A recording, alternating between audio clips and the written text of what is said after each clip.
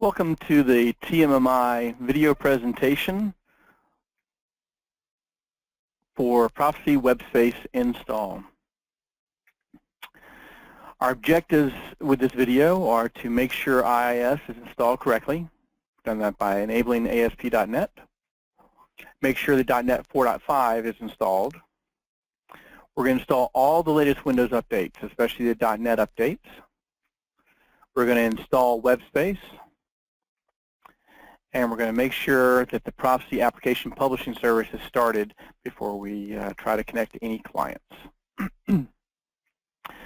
We are assuming that a supported Windows OS and the latest Windows updates are installed, and you must be logged in with administrator rights to install successfully. The first thing we'll do is to go and make sure that we have all the latest Windows updates installed. Check for updates. We do currently have all updates installed, and now we're going to go and enable Iis. This will, of course, require additional updates. So we'll head over to our roles for Iis. So I'll go to Administrator Tools and start up our Server Manager. Depending on what OS you're running, whether it's 2012, 2008, Windows 7, Windows 8, you'll find the roles in different locations. But in general, they're under Server Manager and roles. Hit Next, and I'm going to add the Iis Server Role. Hit Next. Next again. That brings up our options for Web Server. All these are default components when you select Iis. One thing to make sure of in order for WebSpace to work is to select the ASP.NET. Once we select that, we'll click on Add Required Roles. That turns on some different options here. Then we'll click Next. This tells us what's going to be installed and that the server may need to be restarted after we run this. So we'll go ahead and hit Next. Our install. All right. So it looks like our installation succeeded. We'll hit close. It isn't asking me to restart the system, but I'm probably going to do a restart anyway. Anytime I install Iis, I always do a restart to make sure those components are happy. Before I restart, though, I may check for Windows updates again, because adding Iis components will often add some additional updates.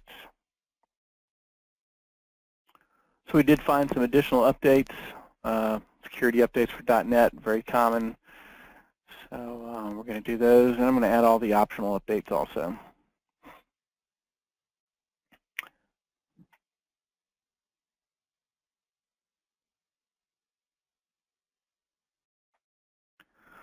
We'll complete the install of all the updates and restart the machine and start from there. Once the updates have finished, we'll restart the PC. All right, and through Video Magic, we've installed our updates and restarted the PC. So now we'll go ahead and go with our WebSpace install. Again, I have a shortcut on here, or jump drive with WebSpace 4.7.1 on it.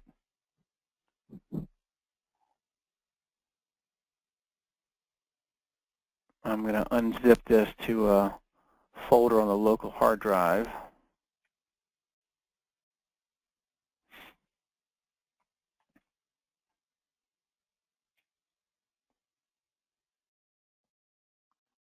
All right. So from our local hard drive, our C drive, where that uncompressed those folders, we run the setup. We'll install Proficy WebSpace from here.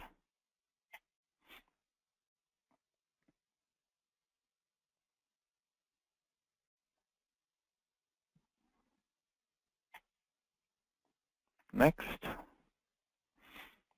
Accept the license agreement. In general, we suggest installing in the suggested default folders. This is a 64-bit app, so it will install in C:\program files, Proficy WebSpace. We can specify the administrator account for Iis application pool. If we leave it blank, it will use the default system account. So I'm going to leave that one blank for now. And we'll click Install.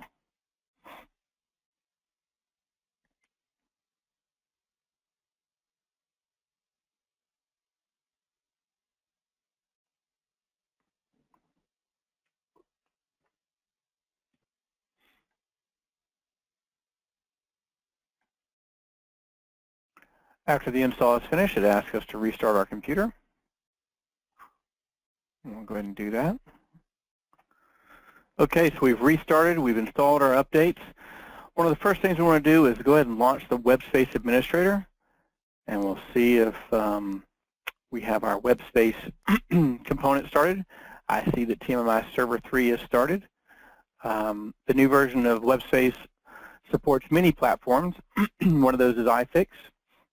If we look at the properties here, it tells us the command line options it's going to run, what web SCU file it's going to start, and the directories it's going to start in. So everything is looking good here.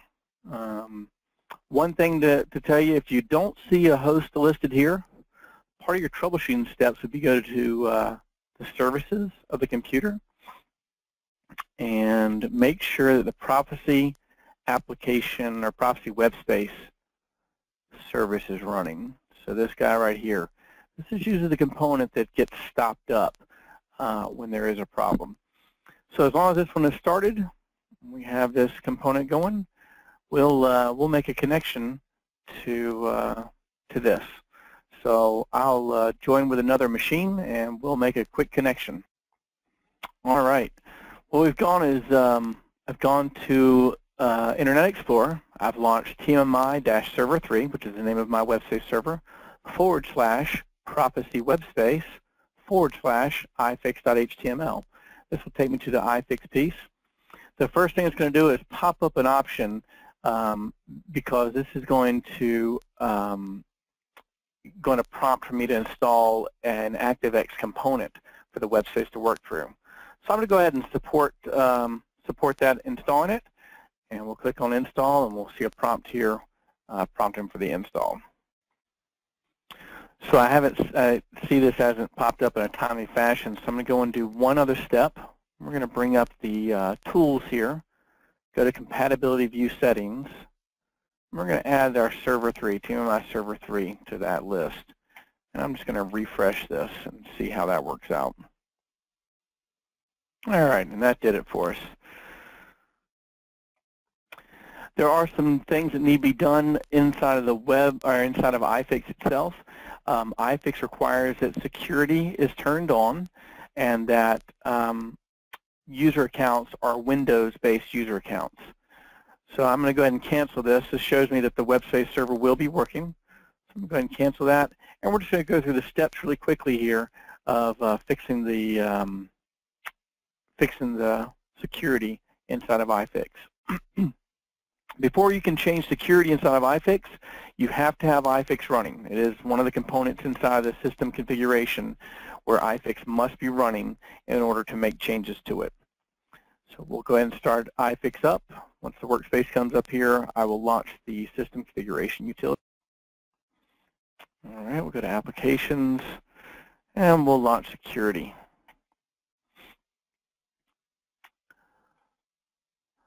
As I mentioned, it uses the Windows account. So we'll manage our Windows account here. And I'm just going to add one new user account. Maybe I'll call it Web1. So we'll create that user called Web1.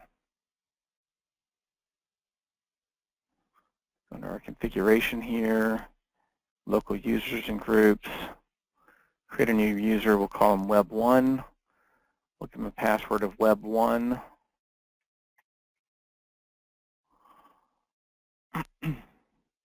All right, so there's my user right there. And we're going to change this user and make them a member of the Remote Desktops users group. I might make them a power user also. So we'll do those. All right. So there's my user called Web1. Now I'm going to go into the iFIX security. I'm going to add a new user. We're going to say use Windows security. The username is Web1, and it's a local domain, so I'm not going to put a domain in there. And we're just going to make them part of the group supervisors, just temporarily. We can lower those settings as we need to later on, and then I'll turn on security. So iFIX security is now turned on. You can see that it's not letting me into anything. So we'll have to go under here and do a login. I'll log in as Web1 just to make sure that user account is working. Oops, got to type the password in correctly. All right, so now I should be able to get into everything. Oh,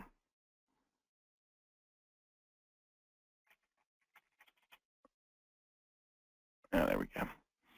All right, I'll browse, and I'm going to go and open up my web.scu file. So we'll open up our web.scu. This is the SCU file that clients connect to. So when we use WebSpace, the clients will use a web file called web.scu. That is configured inside of the WebSpace administration. So inside the WebSpace administrator, under applications, we actually specify what SCU file will be used. So that's in the WebSpace administrator, under applications, under iFIX, properties, and it shows what SCU file we'll be using. So in the SCU file, I need to give it a name. Maybe I'll give it Web1 as a name. And we'll turn on networking, and we're going to talk to SCADA 1. So I've configured my SCU file for my web, and I'll do a file save as, and we'll just go ahead and save it as web.scu. All right. So now we can go back to our browser,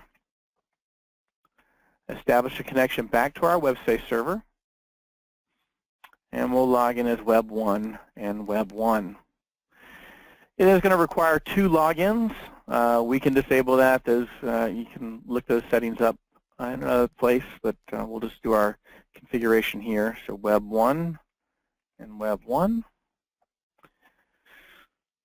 And this should start up iFIX for me, at least start up the workspace. I don't have any default pictures configured, so it's going to prompt me and ask me what picture I want to display. We'll do chart group demo picture just for the fun of it. So this is our iFIX system running an iFIX picture. So that was a successful install of the WebSpace. Again, we had iFIX 5.8 already installed on this machine that the WebSpace is attaching to. We ran through the WebSpace install. Of course, the key components to making this successful was having Iis installed, making sure the latest updates for Windows were done, and making sure the .NET component was selected when we enabled the WebSpace server. Key takeaways for this install of the WebSpace server. WebSpace uses many Microsoft components, so those components have to be in place.